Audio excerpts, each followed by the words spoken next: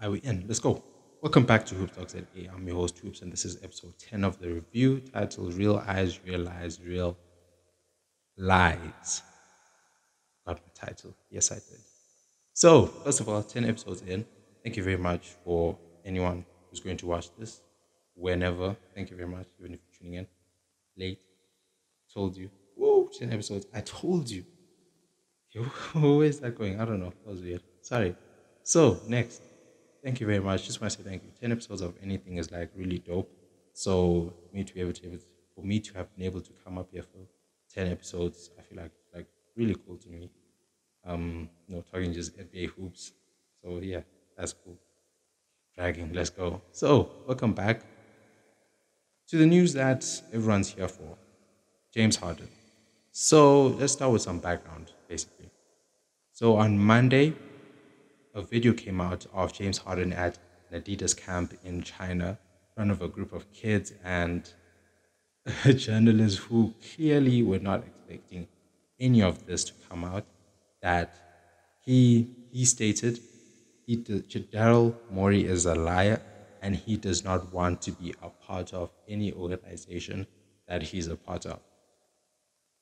And then he he basically repeated that statement again for people to really, really get what he said. And then that came out, Shams reported it. And I think everyone's first reaction, even when Shams reported, for me, there was still a part of me that doubted it. Because when I first saw it on, I saw it on like written. So it was on some site on Twitter that retweeted it down. That statement by itself just seems so fake. It looks like something that Ball Sack Sports or one of those guys did in the before they went to sleep or something. And then when you see the video as well, it also seems like some with the age of AI that we live in. It's so I thought it was AI. Why would James Harden say that?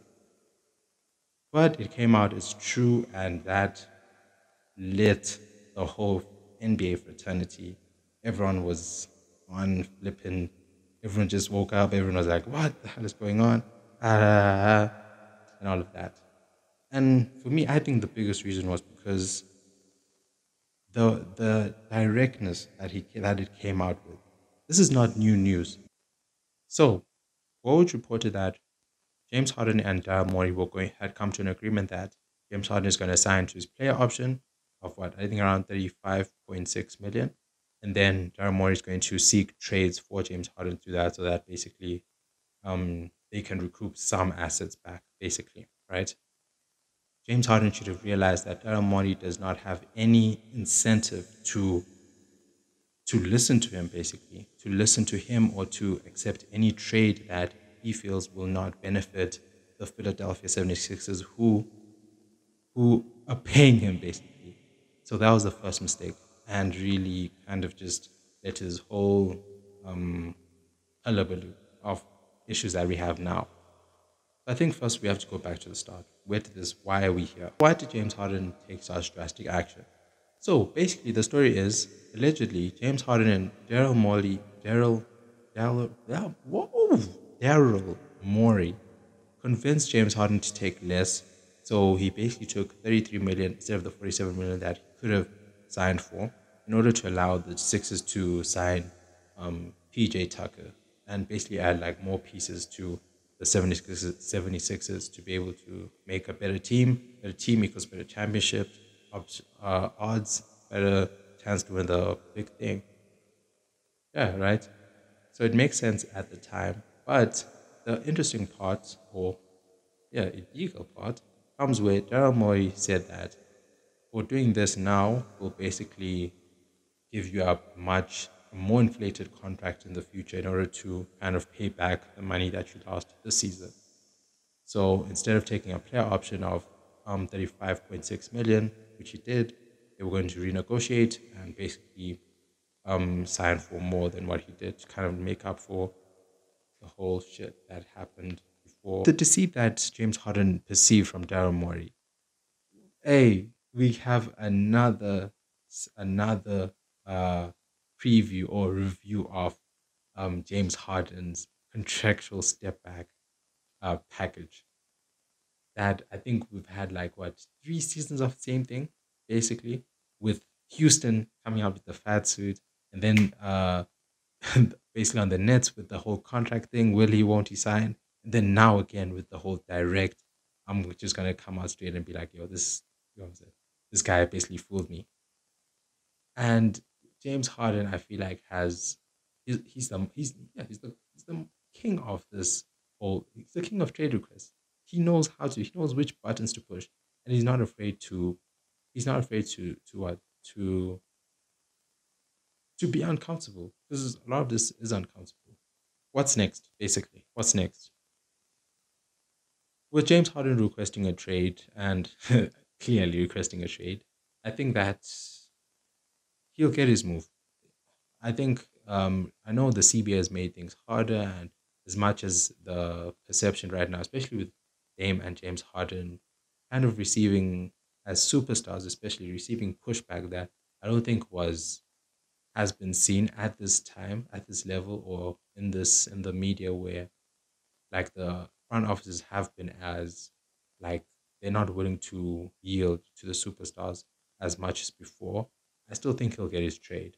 So I think, because simply my reasoning is he has a year contract. Regardless of anything, what he said, he has a year. So he's a depreciating asset at this point in time. Every day is losing value. So I think it's gonna happen at the trade deadline, but he will get traded. That's my prediction.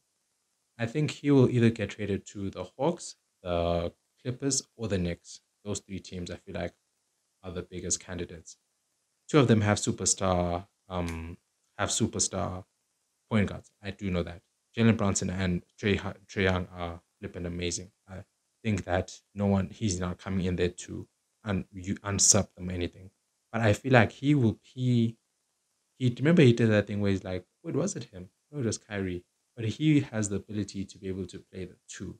And I feel like on those teams, if he's able to merge and play with players like Maxi and flipping Kyrie, Russ and all those boys, Chris Paul, he should be able to fit in with Trey Young and what's his name? Jalen Brunson. I think, and they have, and the next thing is also they have some of the best packages I feel like available in terms of a mix of young players, draft compensation. So they should be able to, handle that part of the asking price. So ever since that trade, it's probably a situation where James has kind of lost like that. Ooh, he's probably lost that emotional like attachment to the NBA teams, to NBA teams, not the money, to NBA teams. So he's probably lost that attachment to those 2 teams, because no team was ever loyal to him, and especially the one which drafted him, the one which had the opportunity. The best case I think is like they could have, the reason why he was traded from OKC is because they didn't want to go into a luxury tax. And as a player, I'm sure you probably thinking, I was born and bred here, your third overall pick. Come on, you're a billionaire at that time, the owners obviously. You're really not going to like pay that extra just for me. And then when he's traded, you probably like realize, oh, I'm not as important as I thought I was, or I'm not as, even I can get traded. Just being traded as just being traded sucks. Like imagine, think about it. Like think of you. Imagine your family comes to you. I heard this somewhere. Imagine your family comes to you and is like, yo, you need to move. Imagine how you would feel. Like regardless of how, just because your family doesn't need to pay like what $50 more for over 3 seasons. I'm probably messing up the whole NBA finances thing, but that's how I kind of view it. I think ever since then, James Harden has kind of just taken that whole maverick role, and just him looking at teams and looking at NBA, because NBA, at the NBA as a whole, because he's here for a good time, not a long time. And that's basically James Harden in a nutshell. So, anyway, thank you guys very much for watching this video. We have come to the end.